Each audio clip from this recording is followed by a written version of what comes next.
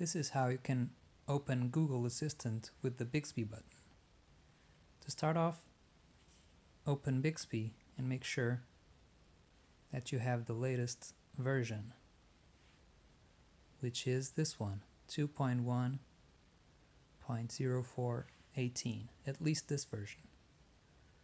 Then get the latest Tasker version, which will create two Tasker launcher apps, Tasker and Tasker Secondary. To get this, you have to sign up for the beta. Then, in the Bixby app, go to Settings, Bixby key, and then use the option to open Bixby on double press, and then use single press to open the app Tasker Secondary. After that's done, open Tasker and create a new profile with the event. Oh, sorry about that.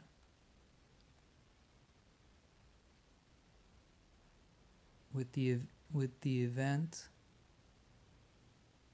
Tasker Secondary app opened. Accept and create a new task and add the voice command action. This will open up Google Assistant. So if now the secondary app is opened, the voice command will be executed. To test this out, you can simply open this Tasker Secondary app and Google Assistant should open. And now if you press the Bixby button, Google Assistant opens as well. If you double press it, Bixby opens. If you single press it, the Google Assistant opens.